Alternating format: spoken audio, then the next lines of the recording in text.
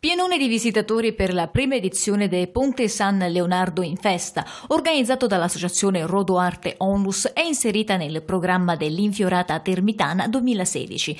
La manifestazione, che ha attratto tanti curiosi, è stata organizzata dall'associazione Rodoarte Onlus, che gestisce l'opera d'arte ed è guidata dal presidente Rosario Ribene. Non è solo una festa per l'apertura del ponte, ma una festa del territorio. Abbiamo coinvolto più associazioni con le varie anime del territorio, quindi ci sono i poeti di Termini d'arte, il Vespa Club Termini Imerese, l'Infiorata fondamentale, perché siamo inseriti noi con questo evento, apriamo l'Infiorata Termitana, che c'è da 7 anni, è un ponte monumentale, è un ponte che va curato, perché è un'emergenza architettonica, una delle più belle in Sicilia, forse in Europa, per la sua tipologia, per le sue dimensioni e per le sue caratteristiche.